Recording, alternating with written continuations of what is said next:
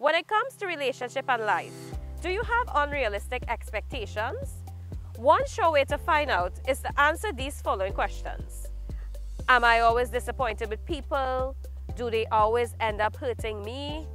Am I the one who is always bleeding at the end of a relationship? Is life one big letdown to me?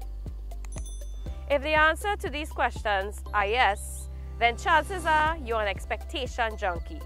You're addicted to having your expectations always met. But guess what? Life isn't perfect.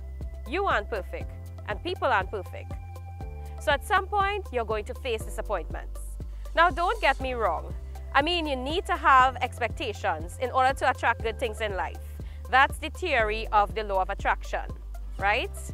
But you need to balance those expectations so that when things don't work out, your life isn't a total mess. Again, I'm talking about a pattern of always feeling disappointed with people, with life, or even yourself. You have to get to the root of it all, and that is your expectations.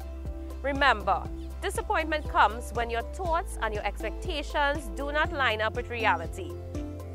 Your expectations might be setting the bar too high and might not even be realistic at all.